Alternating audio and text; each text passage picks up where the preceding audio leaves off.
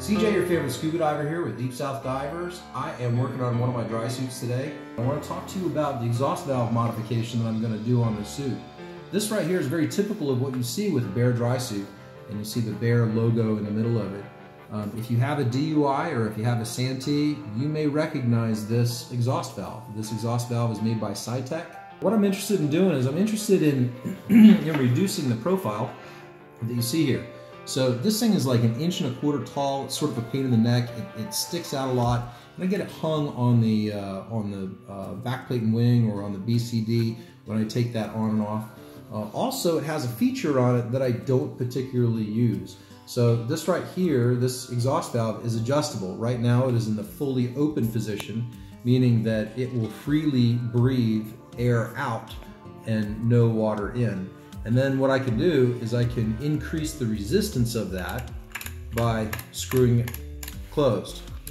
So you hear it clicking, and at some point or another I'll put a link up where I show you I show what it's like to actually rebuild one of these things. But all the way closed pretty much is locked down. It won't vent anything out. So you can blow the dry suit up or do whatever you want to do. There's a reason why dry suits have this. And that is so that you can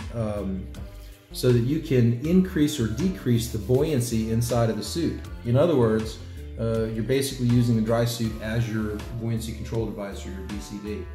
And that's not really something that most divers do. Most divers, and I'm going to say a good 80 or 90% of them, use a backplate and wing or a BCD for their buoyancy, and they minimize the amount of air inside of the suit.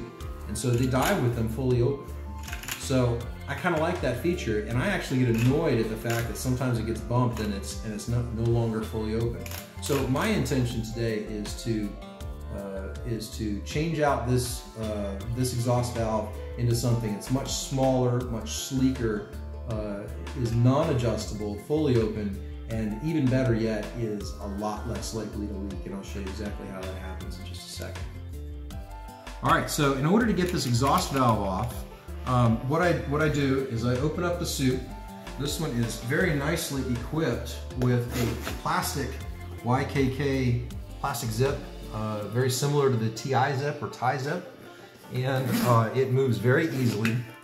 And what I'll do is I'll reach inside of the suit here and actually turn this inside out so that you can see what this exhaust valve looks like on the other side. So this just unscrews. It's that simple.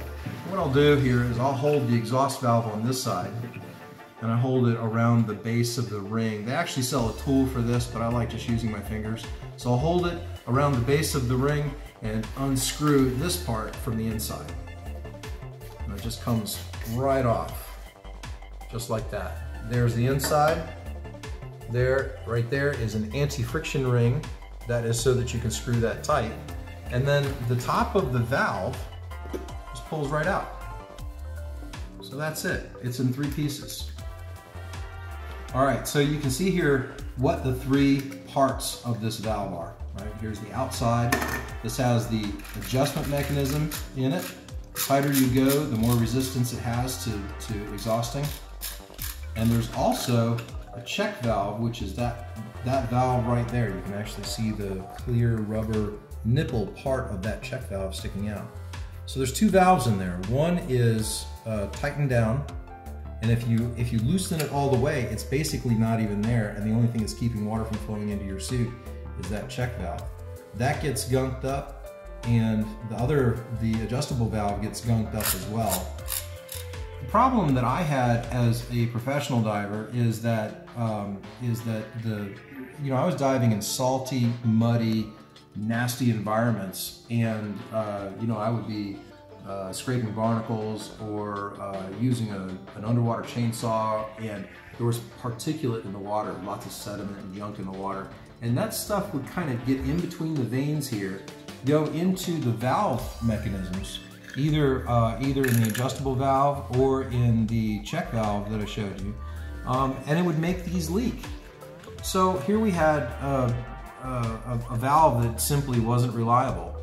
And in order to try to make this valve reliable, I added one of these to the inside. This right here is a sponge, and I've literally pulled the sponge part off and I've left the scouring part on, and I have cut it and I would put it inside of the valve. And what that ended up looking like was, it looked like this. You can see it's a pretty cool looking application, and this would help to keep some of that particulate out of the valve. Now the problem with this was that it was very difficult to rinse out at the end of the day, and so I couldn't really get to the valves and stuff on the inside, specifically that check valve that I showed you earlier. And so salt would dry in there and it would make that leak anyway. So although I didn't have a problem with particulate, the valve would eventually leak on the second or third dive anyway. So I brought this idea to SiTech and I said, hey man, I'm putting these in there and it sort of keeps things clean, at least for a couple of dives. What do you think of something like that? And what they did was they developed another valve. This is a very similar SiTech valve. It's a slightly lower profile valve, but inside they put a stainless steel screen, so you can see the screen there. And that is all something that SiTech and I worked on and developed together. The problem with this is that those holes in the screen help keep some of the larger particulate out, but still not all of it. So this eventually leaked too. So just like this here, pretty much about 20 minutes into every single dive, I could get one of these to leak. With the filter installed, it was about every third dive. Okay, so I could pull this apart at the end of the day, clean it out, and put it back together. Pretty much rely on this pretty much every day, and that was pretty good. But if I didn't clean it out every single day, by the third day this thing would leak. The system that they sent me here, I could go about 5 dives between cleanings. So this was pretty good too, still retaining that adjustability, right? So all the way closed, you get a lot of resistance to flow out. There is no flow in, but you get a lot of resistance to flow out. And all the way open, and it was very easy to flow out, nothing would flow in. Here is the modification that I've gone into, and this has worked out really, really, really well. And it sort of takes this whole idea of using a screen and sort of amplifies it. It minimizes the size of the exhaust valve, and it gives me a triple check valve. So there's actually 3 valves in there, none of which have any resistance, but all 3 valves are in there, helping to prevent water from flowing back in. So if one happened to get clogged up with particulate, the second certainly wouldn't. And if that one happened to get clogged up with particulate, the third most definitely wouldn't. With a hose out every single time at the end of the dive, I've had these go for weeks and weeks and weeks without leaks. Matter of fact, I don't think I've ever think of a leak that I've gotten with it. But at any rate, this right here, this is actually SiTech's newest P valve.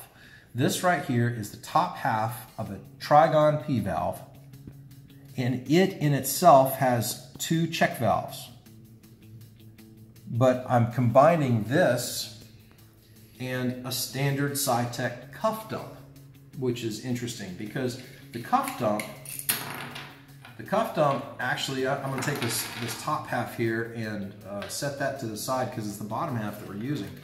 So the bottom half has a check valve in it, exactly the same as the check valves that are in these exhaust valves and the twin check valves that are in the Trigon P valve. So when you screw all of these together, guess what? You get 3, you get a triple redundant check valve, and the whole system fits right in a standard SiTech hole. This is a standard SiTech docking port. This is what any suit that comes with a SiTech exhaust valve like what you see right here is going to have this port. So in order to be able to do this modification, it's very simple. All you need is a standard SiTech cuff dump, the bottom half of that, and the top half of the Trigon P valve, and those will go right together. I like to add an anti-friction ring to the back side. So I'll show you exactly how this installs. So what I'll do here is I'll make sure that my docking port here, the rubber docking port, it's nice and clean. There's lots of times these areas right here will have some dirt and maybe some dried salt and that kind of stuff. And I'll get both sides of that docking port. I'll show you the back side here.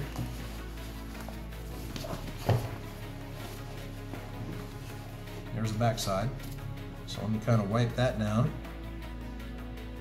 And you can install everything wet. You don't need it to dry, so long as you're using clean, fresh water, of course. I'll put this system together just like so. Insert my hand, and if you look inside of that hole there, you can see my hand. And I'm going to just line everything up and put this right in. So I'll even turn this inside out here so you can see what's going on the inside. All right, so we'll put the whole thing together just like this. You see that my suit is a little bit thicker than most because it's a hyper compressed neoprene suit. But take the bottom half of this of the cuff dump, put it right on there, and make sure that I'm not going to cross thread it. All right. And it goes together. This really wasn't designed for this, but I love it anyway. Just FYI, if you don't have the bottom half of the cuff dump, you can use a standard, the exhaust valve's standard bottom. That'll screw in also. But the disadvantage of that is that there's no valve in this. So you'd end up with a twin redundant check valve system rather than a triple redundant check valve system. That third check valve comes inside of this, the bottom half of that cuff dump. But at any rate, I screw it together, and the Trigon comes with this metal piece here for us to hold the Trigon P Valve in place, and give it a good hard crank on the inside while I'm holding that in place. But that's it. That is a triple redundant check valve, non-adjustable, always open, like the way that I like it. And it's only about 1/4 of an inch tall, so it's very slick, it's very smooth, and it never leaks. And the reason is because it is triple redundant. So there you go. It's a great modification. It is expensive. I think the Trigon P Valve is going for about $180. The cuff dump is probably going for another $30 to $50. So you've probably got $200 or $250 invested in making this modification. But it is totally dry all the time, no matter what kind of water you're in. And it is non-adjustable, very sleek, and I've had absolutely no problems with this. I highly recommend it. Thanks for watching. See you on the next video.